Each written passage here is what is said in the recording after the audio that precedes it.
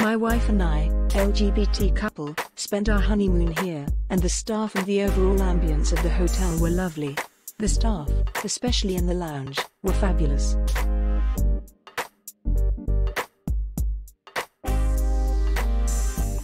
Rooms are very small. We stayed in a medium / which was quite cramped for 2 people with very little room for luggage.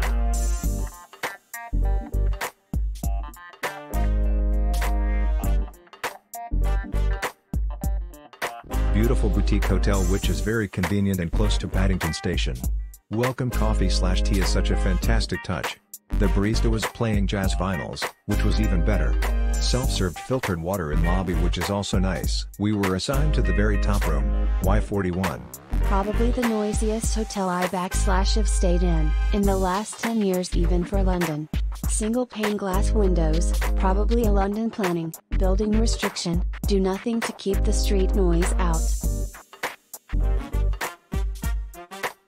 The room was so small but cute, bed and pillows were very comfy. I have visited the restaurant before and have found the food great.